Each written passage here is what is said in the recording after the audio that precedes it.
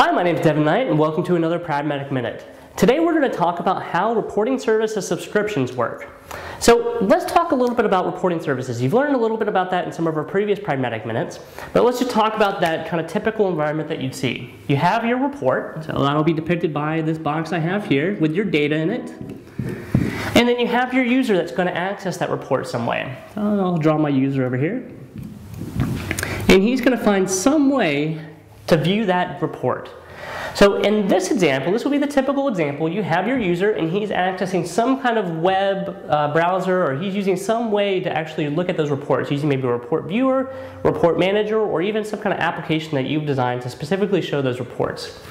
Now, what reporting services subscriptions are going to allow you to do is reverse these roles. Make it so that reporting services is doing all the work and your users are just going to be able to sit back and wait for those reports to come to them instead of having to go to them themselves.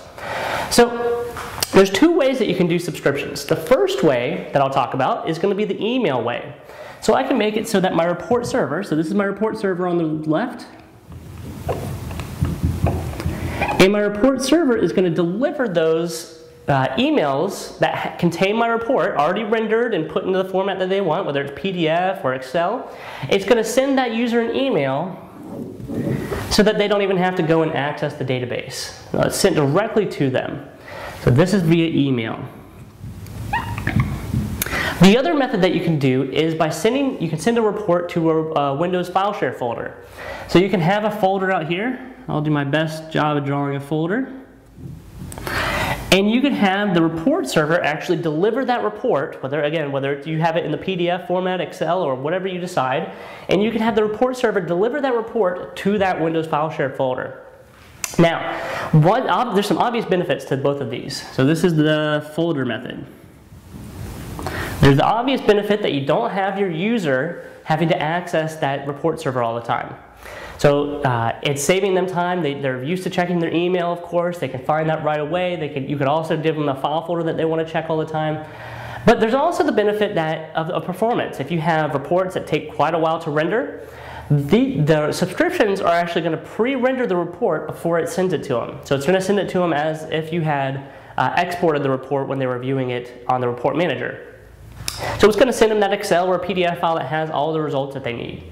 Now, there's several caveats to using subscriptions. Now, the first one I'll kind of write out here. The first one is going to be if you're using email. So if you're using email, you must set up SMTP.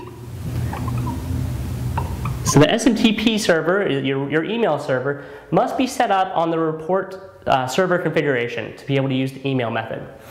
For file folders, so if you're trying to send it to a file folder, then you must enable sharing on that folder. So enable sharing. This way, that file folder can be accessed from any machine. It's set up for sharing.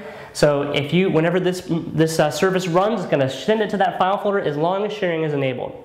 Now, the last two caveats I'm going to share with you are not exclusive to either one of these. It's going to be, if you're using email or the folder method, you're going to need to do these last two configurations regardless. And that is, the first one is about the data source that's used in your report. So let's say this report that's being generated is a human resources report. And the data source that's being used is our HR database. So I'll say HRDB, and that is our data source. Now, the data source that you use must use SQL authentication to access that report or to bring back the data. And this is specific to subscriptions. You cannot have a Windows authenticated account that's trying to hit that data source if you want to use subscriptions. Mainly because you're doing all this stuff remotely, you're not going to have some kind of Windows account that can do that for you. So number 3 would be SQL authentication on data source.